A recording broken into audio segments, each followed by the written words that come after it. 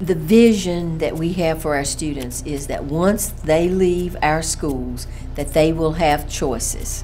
They will have stackable credentials recognized by business and industry.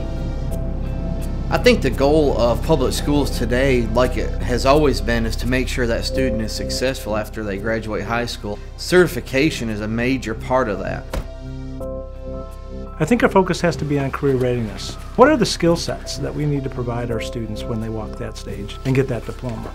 It's one thing to sit down and interview and say I took a computer class or I got an A or B in this class. It's completely different to take an industry recognized certification and say that this worldwide company recognizes my skills in a particular certification. And then if you would please open up the second link there, that's the document we're going to be doing all this stuff to. Microsoft and Certiport came to North Carolina with this proposal. And at that time, my colleagues and I became very involved with the program, implementing the Microsoft IT academies all across the state, as well as setting up the Certiport testing centers, one in each county in North Carolina. I think a lot goes to your vision and your mission and your goals that you set for yourself. If you want to implement a MOS certification program, you got to get your influencers aboard. You got to show them what this can do and what it can do for a child in the rest of their life. And in order to convince people that this is a good idea, it's important to have pilots. Then the pilot sites can help sell the idea to other people. So what's the first thing you need to do with that? Now that you clicked on the picture. That's right, go to your picture tools.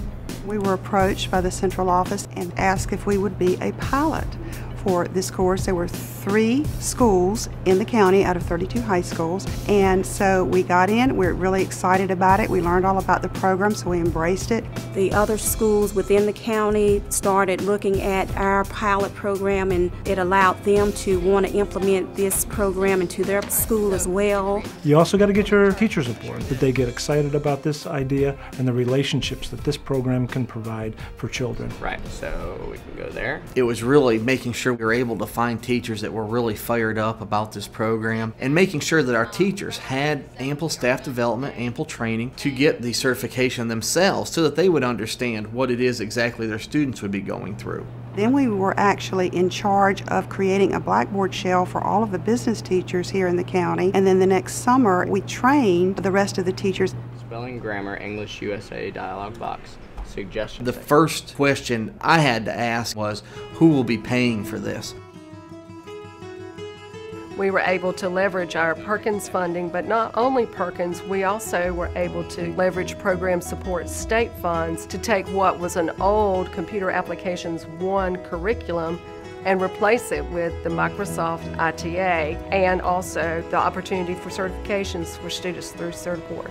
We were very fortunate because it was really a partnership between our State Department of Public Instruction, our State Superintendent of Public Instruction, the North Carolina General Assembly, our federal funding with the Carl Perkins Act, and some local funds that we put in. It came to utilizing some state funding in order to provide site licenses, at least one per local educational system in the state. So we purchased 100, so that enabled them to at least have one site where they could begin to get it set up to see how things would work and see how successful their students would be. And through the success of the program, we were able to get reduced pricing.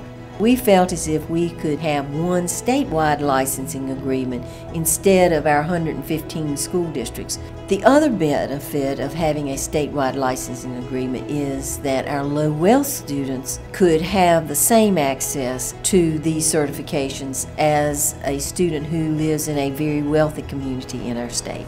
The certification, that'd be nice because it would give me the advantage over other people. I think I'd be able to get a better job with the certification. I got Microsoft's Office Specialist certification because it would be really good on a resume. It'd be really good in college. For the very first year, we did a pilot course with the IT Academy with certification testing, and throughout that year, we had almost 90% of the students gain at least one certification. Fast forwarding to year 2, we have multiplied those numbers even more so.